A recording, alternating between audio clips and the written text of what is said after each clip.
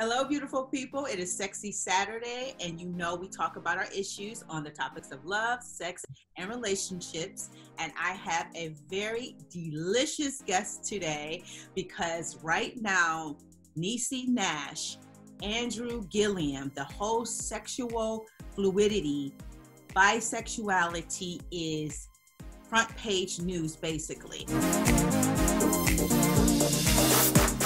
I've invited a very special guest. His name is Franko Stevens, and he identifies as sexually fluid.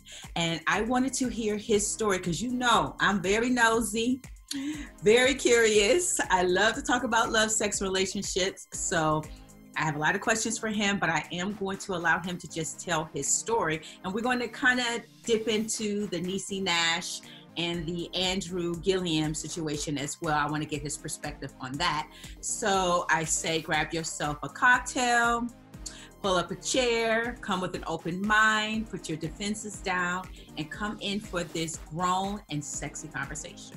So let's get started.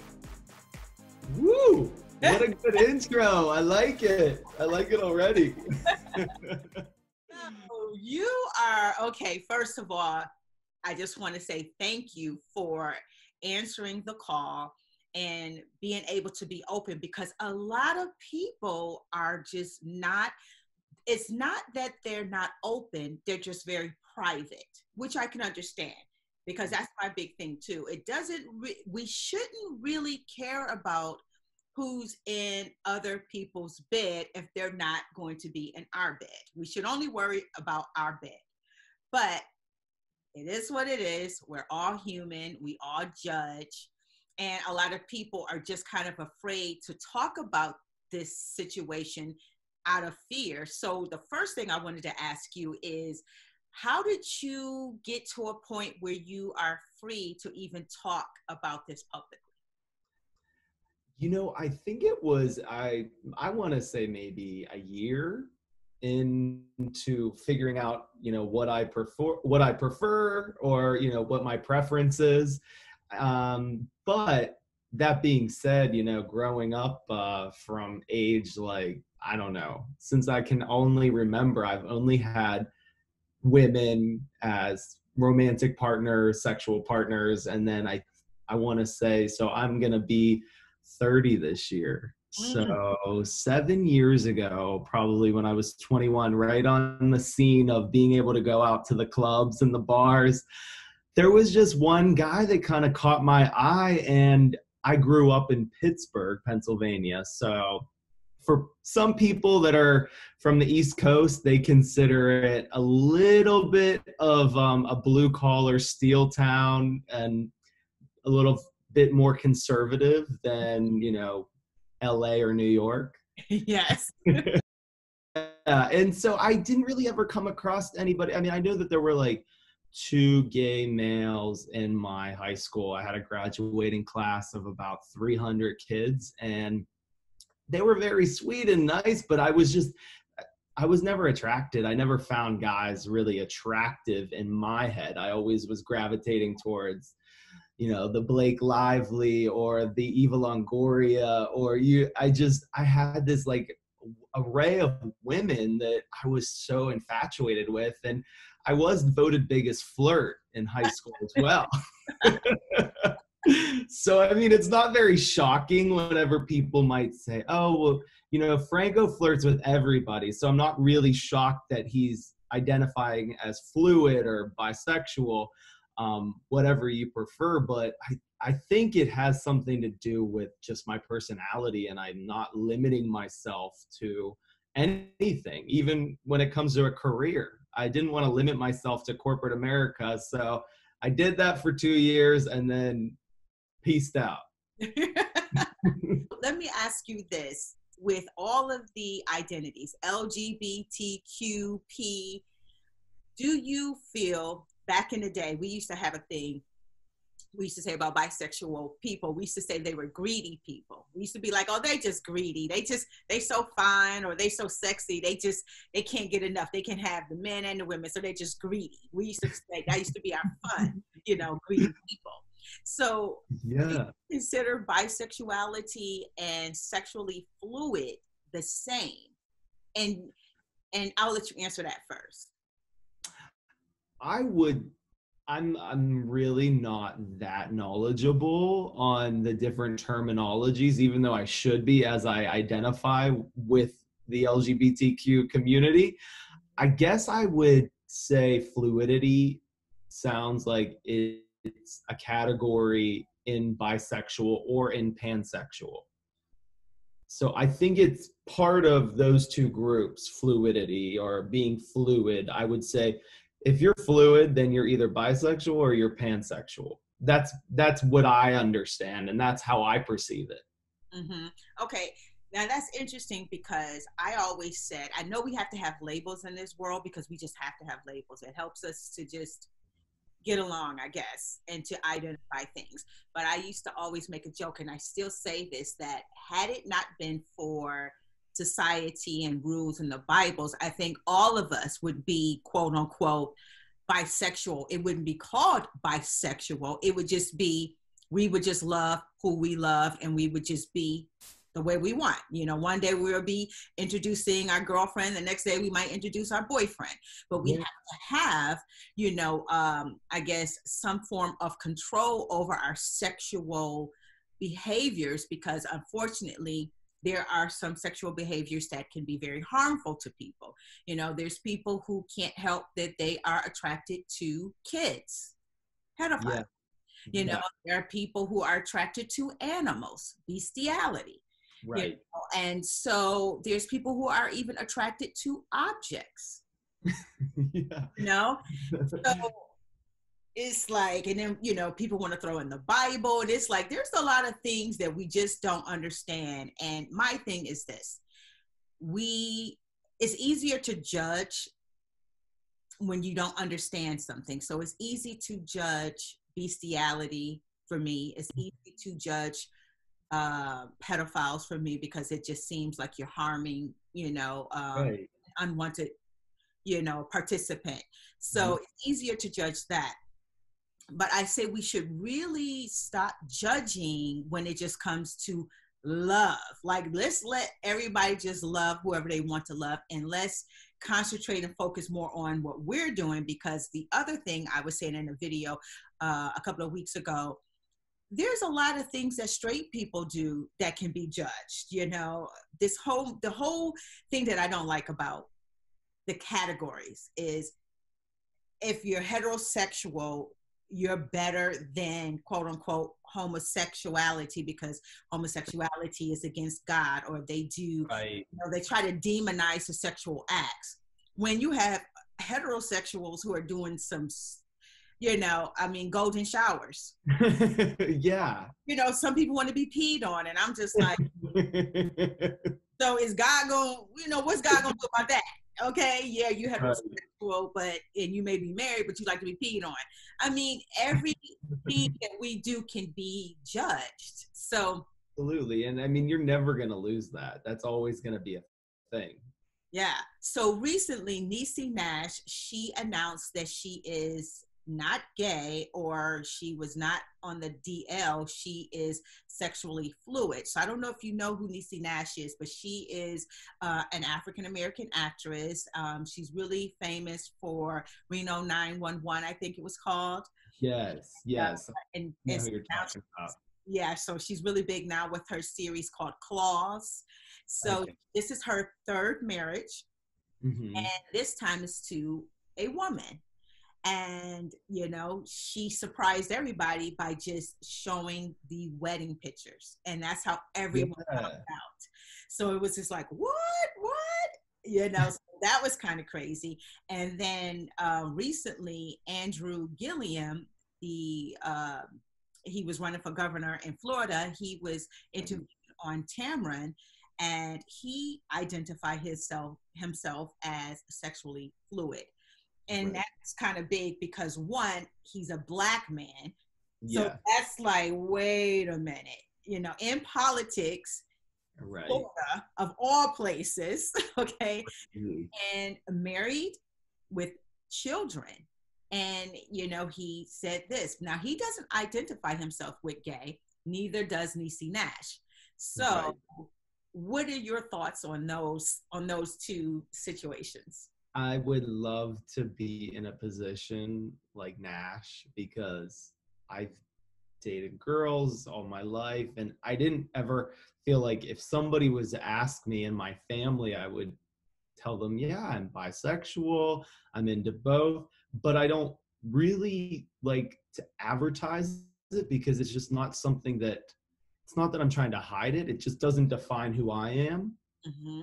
Because I'm, a personality, and I'm, you know, somebody in entertainment or somebody in, engineering. It's like, those are the things that maybe identify me as my career and my personality. And I don't think of sexual orientation as something that should identify somebody. Whenever somebody says, oh, well, my gay friend, I want to introduce you to my gay friend or my black friend, I'm always a little bit reluctant to tell them, hey, you don't need to say that in the beginning of the introduction. Right. I never thought that was appropriate. Mm-hmm. But maybe because I am part of this community.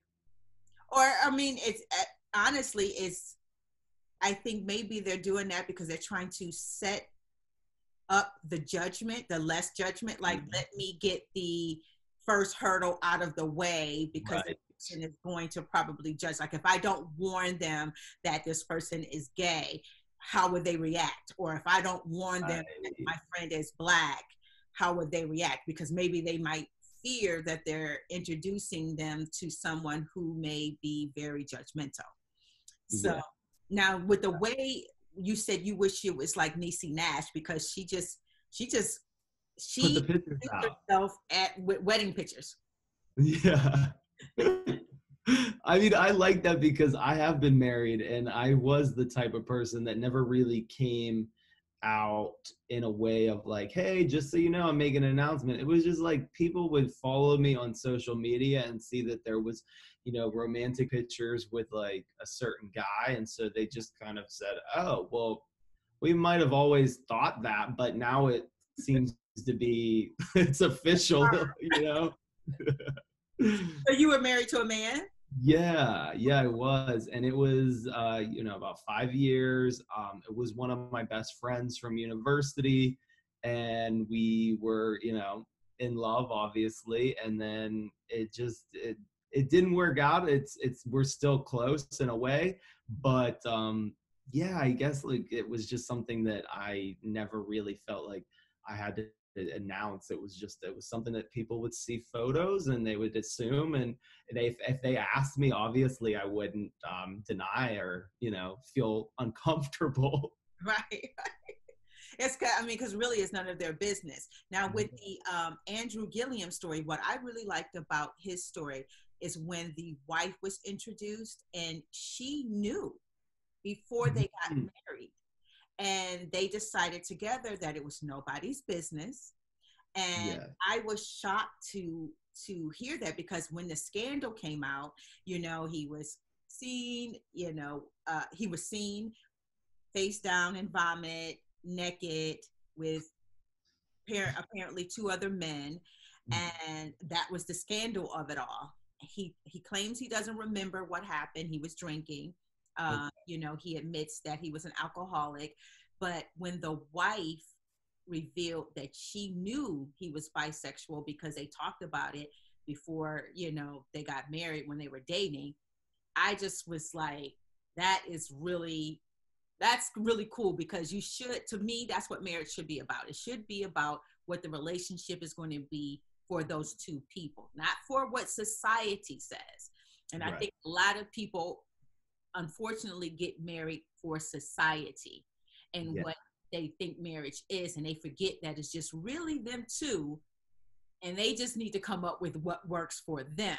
So with you, how is it that, because you're very handsome, okay, if I was to see you at the bar, you're so sweet. Me and my girls would be like, we would definitely be coming your way.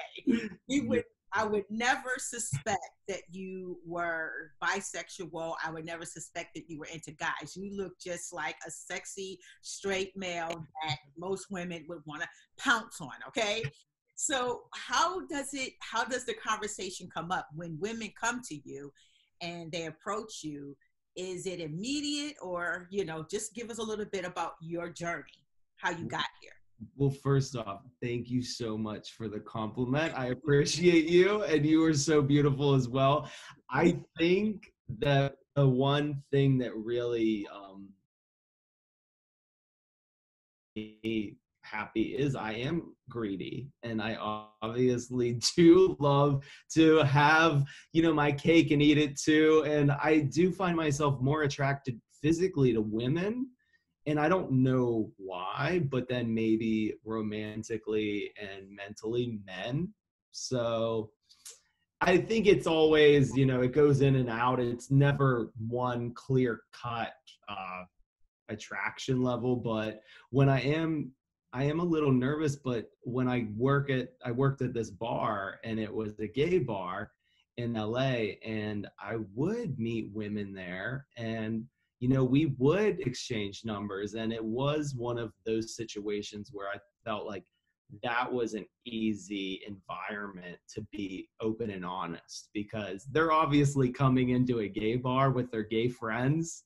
And when I'm bartending, they're open-minded, or maybe they just have that idea like, oh, if he works here, then he must be either a fluid or gay or bisexual or pansexual. When women come up to you and assume that you're straight, is this a conversation right away? Do you tell people right away? How does that work for you in your relationships? I've never been somebody that would announce it or maybe bring it up, because I think I've never felt like I needed to. And if it was a question, I would answer it honestly. But you're right. I mean, I would say 8 times out of 10, it seems that it doesn't get brought up until maybe later on in the evening, or maybe if they kind of are wondering, oh, well, you have a lot of gay friends, or if maybe you're dressed really well, even though it might still be masculine. It's pretty fashionable, I'd like to say. So they're always like, oh, maybe he is a little bit questionable, let's ask. And so then I will be open. Honestly, I'll just be upfront and say, yeah, I'm into both. That's usually my line. I'm like, yeah, I'm into both. Now, there was a episode on Insecure. I don't know if you watched that. That's on HBO. And there was an episode where this couple were sharing dirty, secrets, and they were, just sharing. And so she shared that in college, she had a sexual experience with a female, and they laughed and it was cute and that. And then when the guy shared that he had the same thing, it was over for her. She did not appreciate that he had a sexual experience with a guy. She started tripping.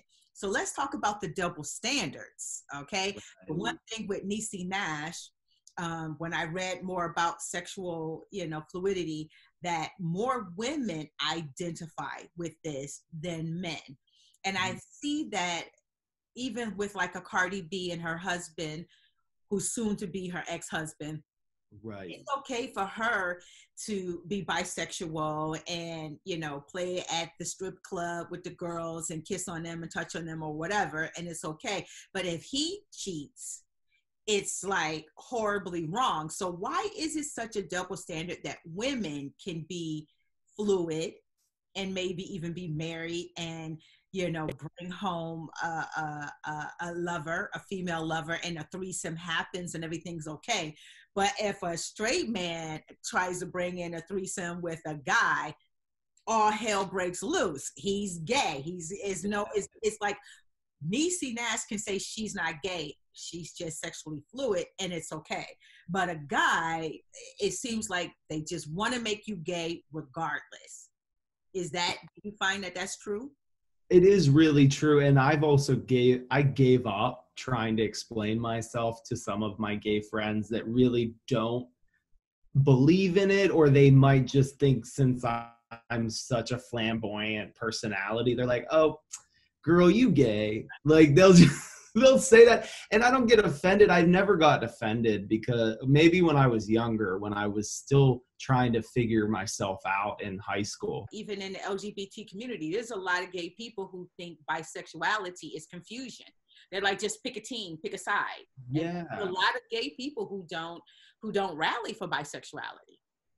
Right. And that's kind of why I have been not the biggest cheerleader, because I would love to be a big advocate on the letter B, bisexuality.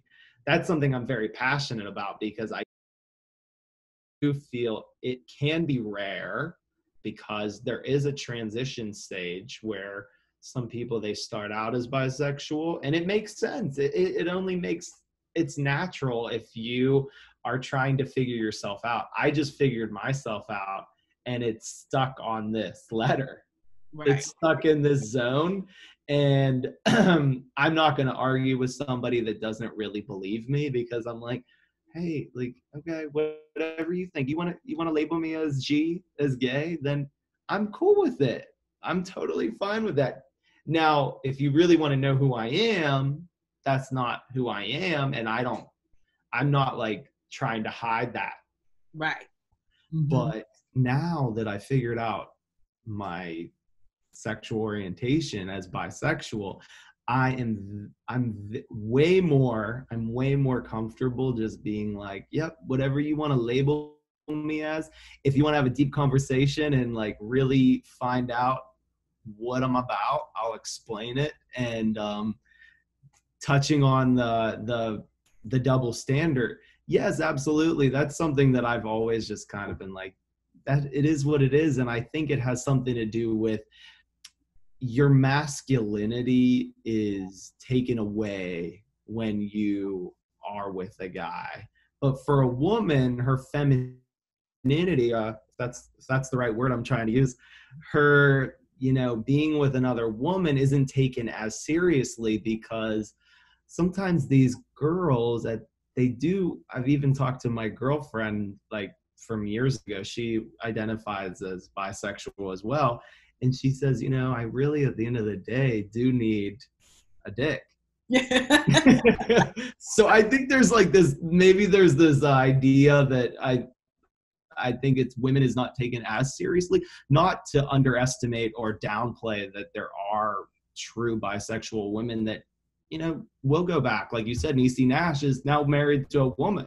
Mm-hmm. Yeah. And it is serious. It's like a serious relationship. It's not a phase. Yeah, and a lot of people, some of the men are commenting, she'll be back, she'll miss the D, she'll be back. Now, you said something, you said, when a man is with a man, he loses his masculinity. Why is that? Is that true, or is that what we believe is true? I obviously disagree with that, but the two girls that I dated that were, they already knew me as a married man to a man. And then when that ended, they had no like care in the world. But I will say, I think that they were reluctant to take me seriously as bisexual, interested in women, because they thought that I'm just going through a phase, or you're gonna leave me for a guy. And that's not my mentality. But I can't convince somebody if their mindset is set. And also you have to think about this. Like, I put myself in their shoes. I put myself in a woman that I'm dating's shoes. If they are straight, if they identify as a straight female, I'm like, wouldn't that be difficult to be like introducing your boyfriend or your husband to your family? And even if they are open-minded and liberal, it seems that it would be just hard. I think it would be hard. And I don't know why it's just a society mindset, because it is more socially acceptable where women will have a one night stand with a female or experiment in college, and then as soon as a male does it, we are just kind of like, oh no, that's not okay. That's not okay. Yeah, like it's okay, but he can't like be taken seriously as a male interested in female. And I was going to ask you too, when you said your girlfriends and you said they were bisexual, I kind of assumed that. So I was going to say, have you ever dated a straight woman, and how did that work out? Like, when did she tell you she was straight? I mean, when did you guys have the conversation? I think it was something that she had said she never had been with a female, and it's not necessarily she outrolled it, but she would say, not really interested, but I'm not going to outroll it, or I'm never going to say never. And that meaning, so it was a little bit difficult, but I think if, when the chemistry is right, and I think sometimes when people are just like, they don't care about judgment, that's when it works. It really does. Like, it works because, I'm a lot of fun. Okay. and like I was telling you before, you're greedy. I am so greedy. And just to kind of touch on that, my dad, who's pretty masculine, 59-year-old white male from Pittsburgh, he just said to me whenever I kind of came out to him, he said, "Oh, I get it. You're a selfish bastard. You just want it all."